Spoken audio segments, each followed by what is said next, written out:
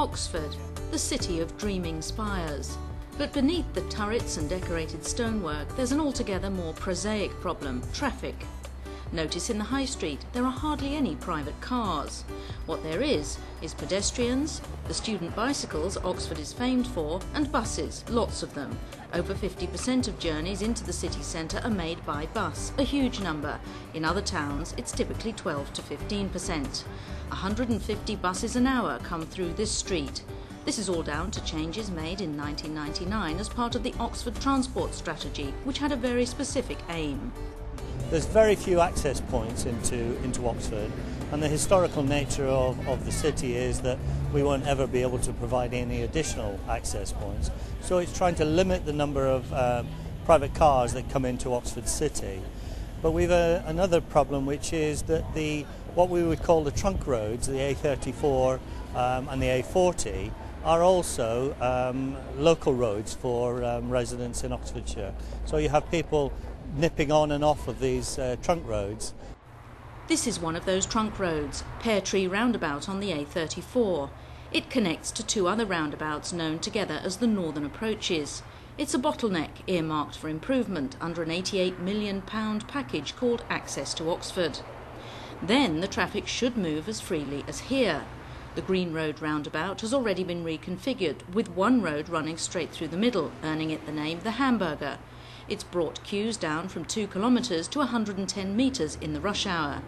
This kind of thinking will be applied to the government money coming in 2013 for 5 transport schemes covering road and rail.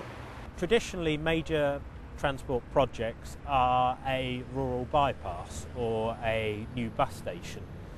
This is the first in the southeast of being a package approach to major transport planning. We have 5 elements to Access to Oxford, and rather than just be a single entity, it is the package approach. So Department for Transport are very keen to see how the package approach works, as are we, and it gives us a real chance to be at the forefront of transport planning. Already established is Oxfordshire's park and ride system. The 5 park and rides keep up to 5,000 private cars out of the city every day. As well as local buses, passengers can also go to London, Gatwick and Heathrow from here. It's a big hit. Yes, I think it's brilliant. Saves all the parking in Oxford. I've used it quite a lot. We've driven through Oxford before and tried to find places to park, and it's almost impossible. It's the first time I've used it in Oxford, but I have used it in other places before, and I find it very good indeed. It's quite a cheap way to travel, actually. People are not taking up the idea of parking and riding rather than travelling in, but they need more spaces here, looking at it.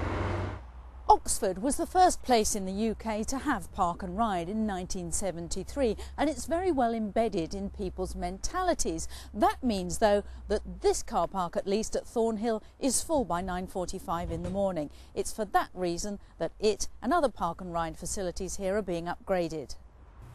This brick shed used to be the terminal, but this is the new one. It'll be light, warm and modern, with a cafe, toilets and security facilities. This kind of successful transport project in part persuaded the Department for Transport to approve Oxfordshire's bid for the Access to Oxford funding. Only 14 of 188 bids were successful. The next train to arrive at platform 2 is the 1536 service to Edinburgh. Oxford Rail Station will also be improved and extended in 2010 to 11. At the moment, trains must wait for other trains to turn around north of the station. Freight tracks will be upgraded for passenger trains and a new platform built here on part of the car park for London trains to terminate and depart.